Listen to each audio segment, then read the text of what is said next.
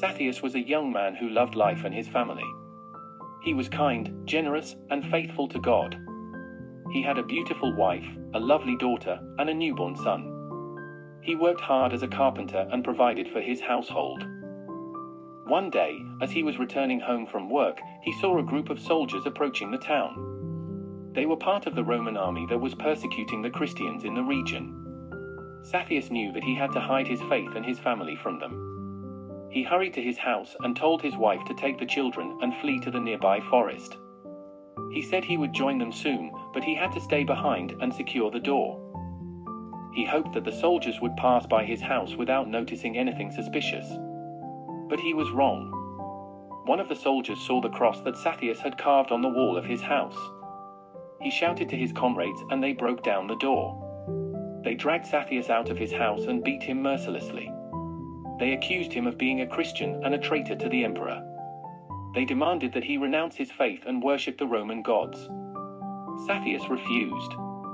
He said that he would rather die than deny his Lord and Savior. The soldiers were enraged. They stabbed him with their swords and left him bleeding on the ground. They set fire to his house and moved on to the next one. Satheus lay there, feeling his life slipping away. He prayed to God and asked for forgiveness and mercy. He thought of his wife and children and hoped that they were safe. He felt a peace in his heart and closed his eyes. Meanwhile, St. John the Evangelist, who was one of the apostles of Jesus Christ, was traveling through the land, preaching the gospel and performing miracles. He heard about the persecution of the Christians in the town and decided to go there and help them. He arrived at the town and saw the smoke and flames rising from the houses. He saw the bodies of the martyrs lying on the streets. He felt a great sorrow and compassion for them. He prayed to God and asked for his power and grace. He walked among the dead and the dying, looking for any signs of life. He came across Satheus, who was still breathing faintly. He recognized him as one of his disciples who had heard his teachings and followed his example. He knelt down beside him and touched his wounds. He said to him, "Satheus, my son, do not be afraid. I am here to help you.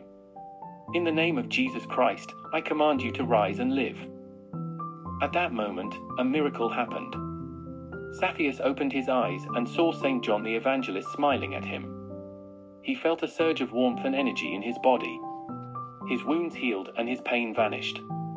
He got up and hugged St. John the Evangelist. He said, "Thank you, Father. Thank you, Lord. You have saved me from death and given me new life." St. John the Evangelist said, "Praise be to God, who is the source of all life and love.